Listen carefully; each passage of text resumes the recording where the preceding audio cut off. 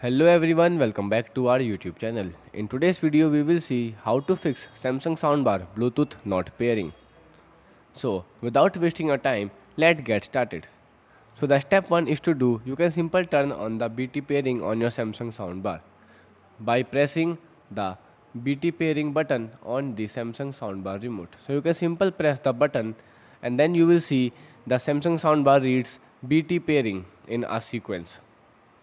If the BT pairing is not turned on by using a BT pairing button, so you can simply use the source button to change the BT pairing mode. Like you can continuously pressing the button until you see the BT pairing on your Samsung soundbar display.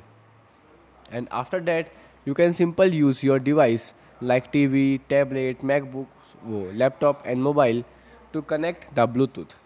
So, if the Samsung soundbar is not pairing with Bluetooth, so then you can simple move to our next step. So, after that you can simply do a hard reset. So, to perform a hard reset, you can simply follow these steps.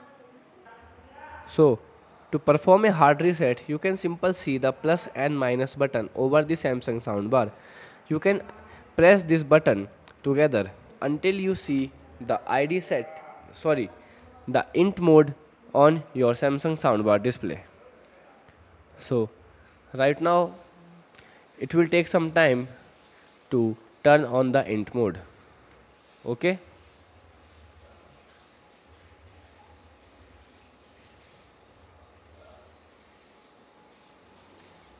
Right now you will see the int mode is turned on.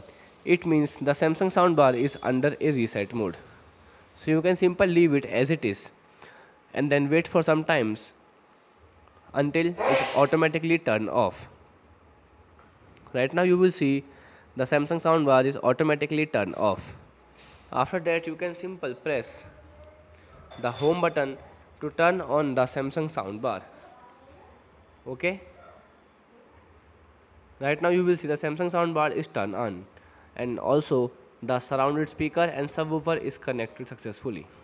And then you can again use the button to turn on the BT pairing on your Samsung soundbar and then you can simply use the device.